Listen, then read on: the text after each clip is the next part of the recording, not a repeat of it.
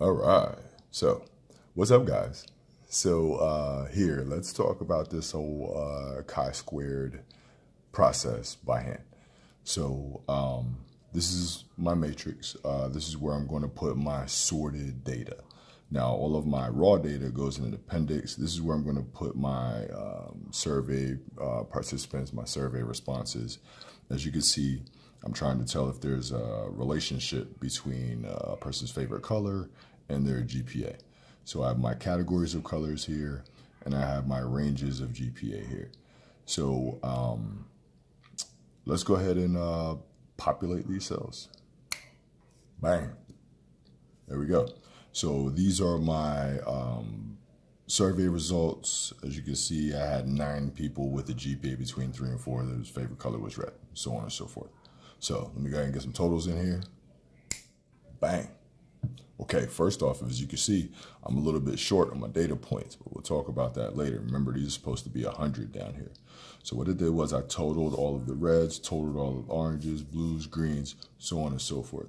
Now, this data can be especially useful in your IA because from this data, you can talk about specifically how much of your percentage, what percentage of your population had between a 3 and 4.0, 34 out of 96. What percent of my population preferred blue as a color?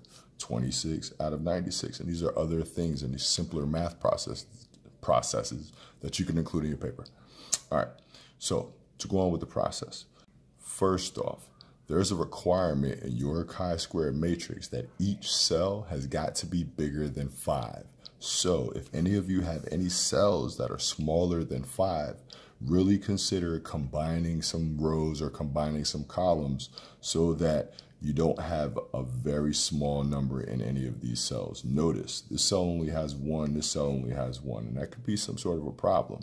We would like an even distribution as possible. So there's a requirement for your chi-square matrix that is each cell greater than 5. And as you can see right now, that's not the case, but we can fix that. What I want to do is I'm going to take these 2 columns and I'm going to go ahead and combine those 2 columns together. Notice how these are very small numbers here compared to these numbers over here. If you see something like this in your matrix, feel free to combine columns to meet this requirement. So that's exactly what I'm going to do here. I'm going to combine these columns here. And if you have to combine 2 or 3 more columns or rows, that's totally fine. But I'm going to go ahead and combine these 2 columns together. And so instead of having 2 separate columns, I'm going to have bang. So now I understand that this has a different range than this and this. However, that is secondary to this requirement being met.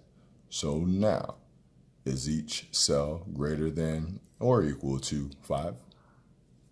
Check. One other requirement. Bang. Is your matrix bigger than 2 by 2? For the requirements of this paper, your matrix has to be bigger than 2 by 2. So, is my matrix bigger than 2 by 2? Yeah. All right. Now, this first matrix of our observed data is called exactly that. Our raw data is actually called our observed data. Bang. Now, we need another matrix exactly like this one to calculate, bang, expected values. So let's see that new matrix. Bang. Now, let's not forget how to find expected values for each of these cells. Bang. Row total times column total over total total. Now, we have to calculate the expected value for each one of these cells, one at a time.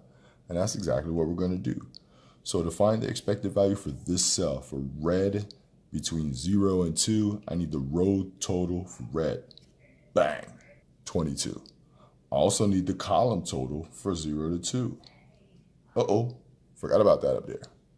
Let's fix that now. Bang, 26. And that column total goes here, bang, 26.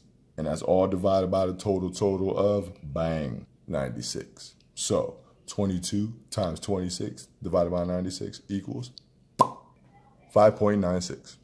And I'm going to repeat that process. Now I need the expected value for red between 2 and 3. Row total for red, column total for 2 to 3, and the total for this entire matrix. And now, 22 times 36 divided by 96 is bang.